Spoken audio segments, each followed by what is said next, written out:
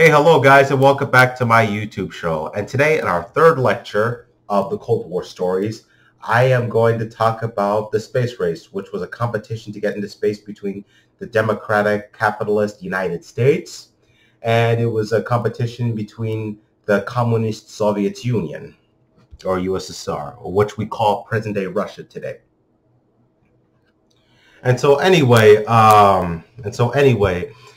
the events of the space race can be traced back all the way to 1930s. If we want to understand the space race, we have to go back all the way to the 1930s. So the 1930s, that was when Nazi scientists under Adolf Hitler were building this atomic bomb so they could test it somewhere. I think it was on the United States or something like that.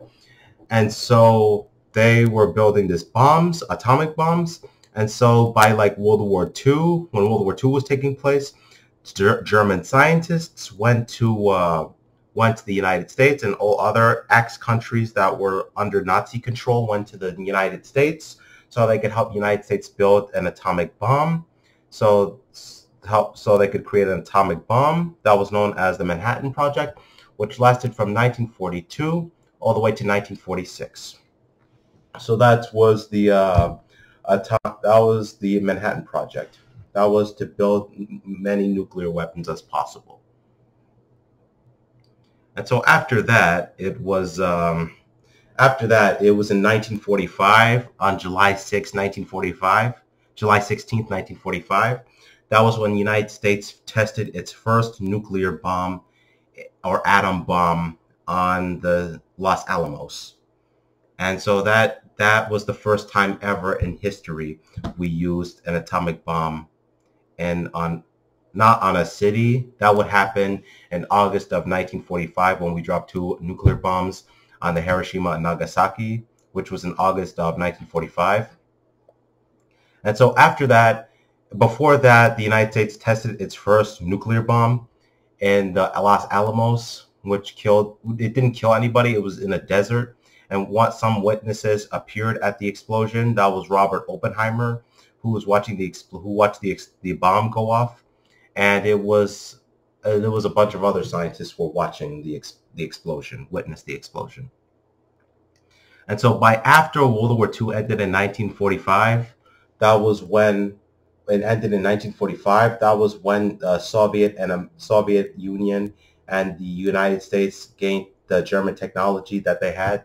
And so Soviet Union and I think it was only Soviet Union found a map of the German technology, and they built their own nuclear bombs and missiles and V-2 rockets, kind of like the United States did too, because they took the German technology like Soviet Union did. And so after the war, it was Walter von Braun, who was one of the Nazi scientists when Hitler was in power. He came to the United States and he helped the United States build this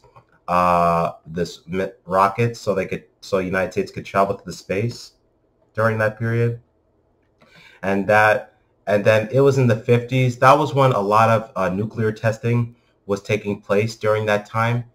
And so during that time, it was in 1957. That August of 1957. That was when Soviet Union actually sent its first missile into space. This not a nuclear missile. It was just a missile they sent into space, and it was successful, from what I recall correctly, from reading from some resources. And so during that time, that was this they sent a rocket into the space, and then by 2 months later, it was in October of 1957, October 4th, 1957. That was when Soviet Union put Sputnik, and they put this Russian dog. It was Laika. It was I can't remember what dog it was. I think it was just a regular dog they put in the space. And some reports say that Laika died in the space during that time because the heat was so hot in the space. I think he either came back to the space or he either died in space. Those are some that's what I read from some resources during that period, when I was learning the history of the space race. And so then I think it was also USSR also put this dogs, a bunch of other animals in the space. There was a bunch of other dogs during that period. And so, and then the United States wanted to know how to get to the moon, but they wanted to get to the moon first before Soviet Union did, because if Soviet Union got to the moon first, it would be like a big victory for the Soviets, and it would be like an embarrassment for the United States if the United States didn't get to the moon first during that period.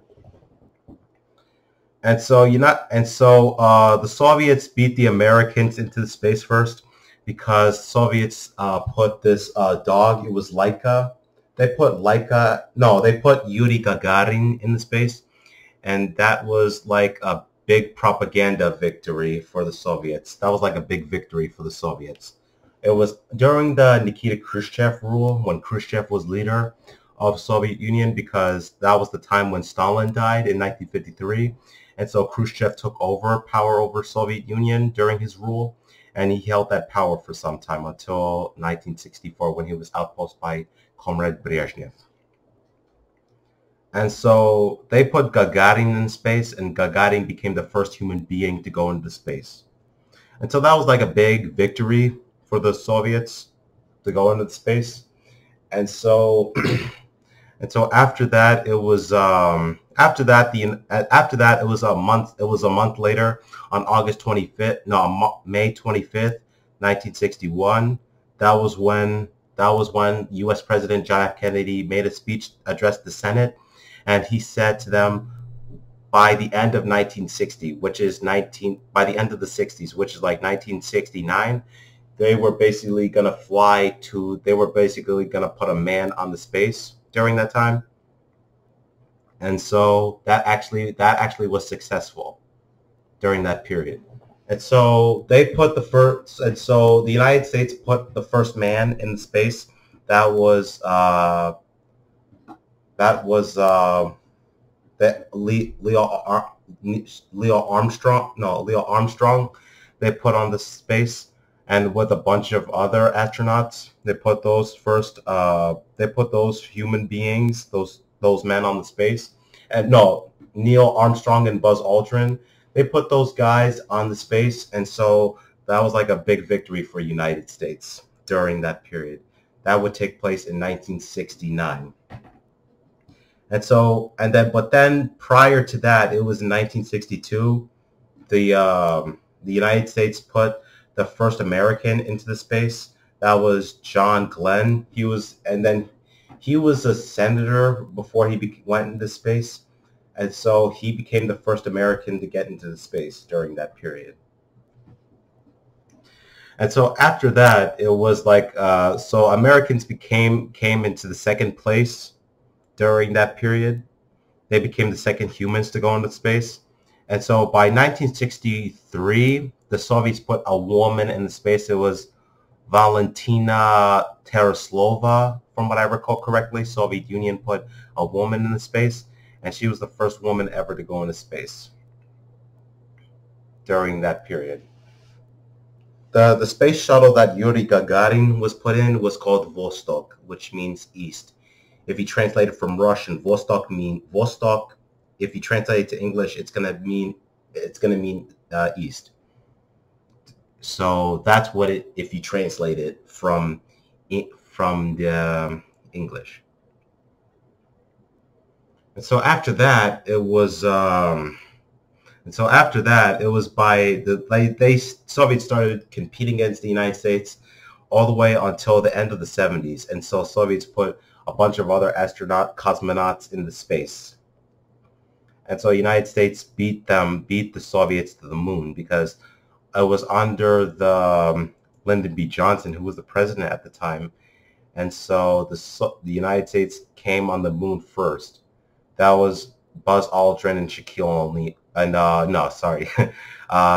Neil Armstrong came to the space first.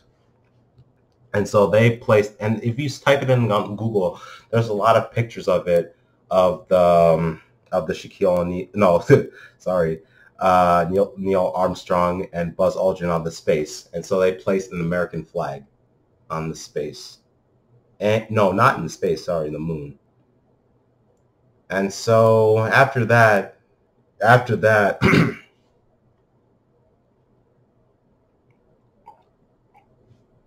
and so after that, that was like a big embarrassment for Soviet Union because they didn't get to the moon first, and the Soviet Union lost to get to the moon during that period.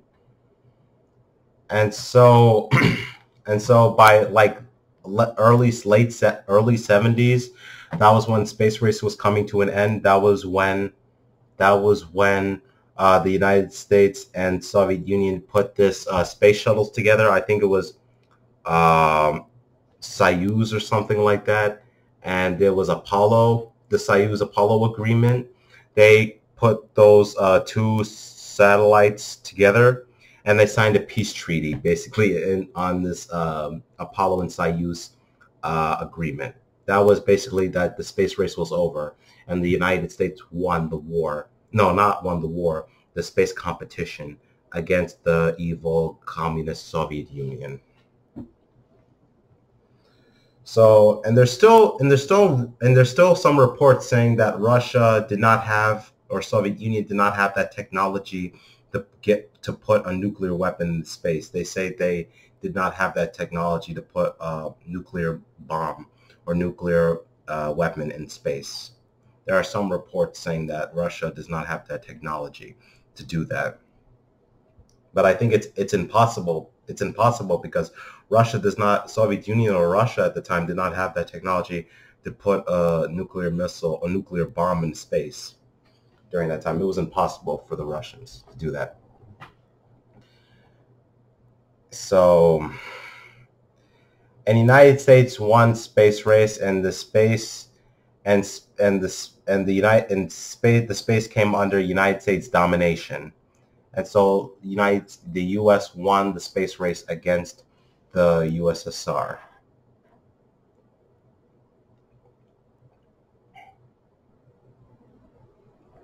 And then also after the launch of Yuri Gagarin, there's a holiday actually celebrated in Russia right now, and then it was in Soviet Union. It was celebrated.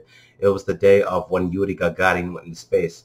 And that was like a holiday, a popular holiday at the time in Soviet Union and Russia during that time. And even in the United States, similar thing in the United States, they have a celebration of Neil Armstrong and Buzz Aldrin going to the space.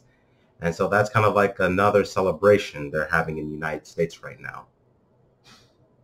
And so those are kind of like holidays. We kind of like celebrations we celebrate every year in the United States, and the Russians have their own holiday. And they actually have some they have this I think they have this I'm trying to remember.